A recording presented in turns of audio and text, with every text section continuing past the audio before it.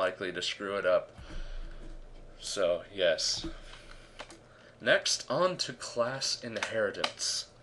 Now, for this example of class inheritance, let's assume you are making a game. And in that game, you will have classes which are enemies. And you're going to have many different enemies. You're maybe going to have a soldier, maybe a airplane, I don't know. And they're all going to have to require a lot of duplicate code. They're all going to have to draw themselves to the screen. They're all going to have to maybe animate themselves to look like they're walking or something. They're all going to have an ammo attribute, and they're all going to have I don't know, something else.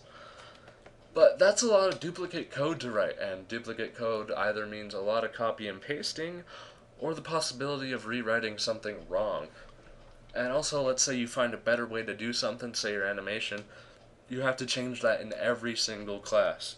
Now there's a better way. With class inheritance, you can define one class and define the other classes to inherit from that class, and they will share all that common code. So let's just say I have a class called enemy, which is going to be our basic enemy, and it's going to define the draw method, which is going to be fairly, I don't know, the same.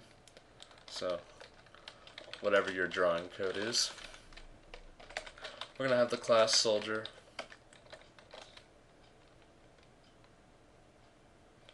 which is going to inherit from enemy, and it's going to define the shoot method, since that might be unique to the soldier. But let's say we have, we need to redefine the draw method. It's kind of weird for a certain enemy. We're going to have different enemy. So it's not like you're locked in to the stuff you have already defined.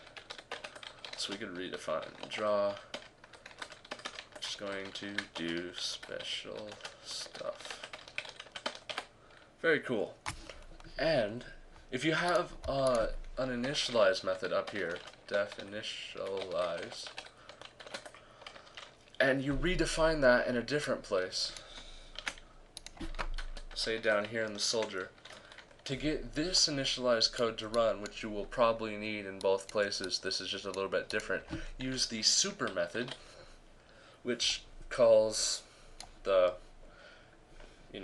inherited from classes initialize method. Alright. Now, on to modules. Modules are like classes, except they can't be initialized, and every method has to be prefixed with the self dot. Now, that sounds like a huge limitation, but it can actually be useful, though it is only in a few certain instances.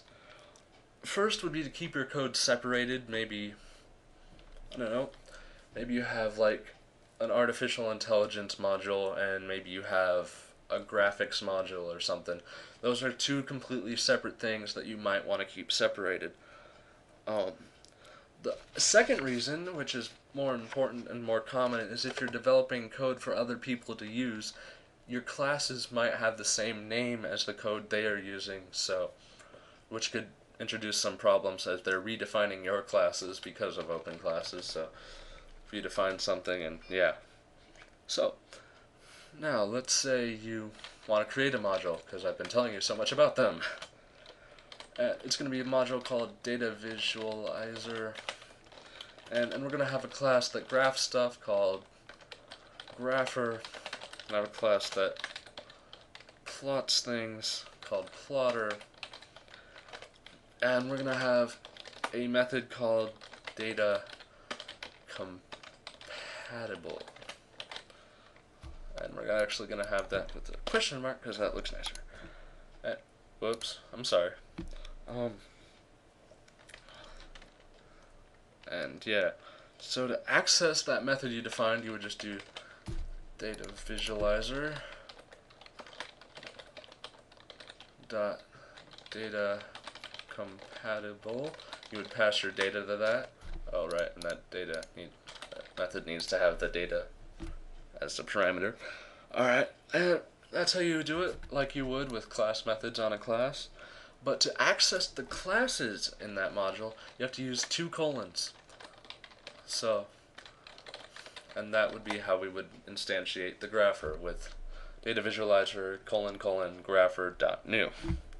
Alright, that's actually pretty much it for modules. I know, not a lot to learn, pretty simple. So that brings us to the end of this episode. A very sad time. Please do not forget to donate. These videos actually are costing me a tad bit of money to make and put up online. Be wonderful if you could give me money so I could keep them there and keep making videos as well. If you have any questions, comments, suggestions about anything, I would love to hear from you. You have no idea how much. Please leave a comment on the page or email me at tyler@manwithcode.com. Thank you very much for watching. Goodbye.